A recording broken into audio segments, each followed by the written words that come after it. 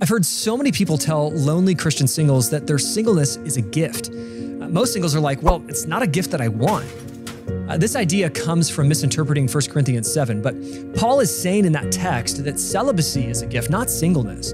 No, God said in Genesis that it's not good for man to be alone. And when Adam was lonely in the garden, God didn't say, I'm enough for you, Adam. No, he gave him a wife. So yes, God might providentially have you single in this season, but unless you've been blessed with the gift of celibacy, his will is for you to experience the gift of marriage.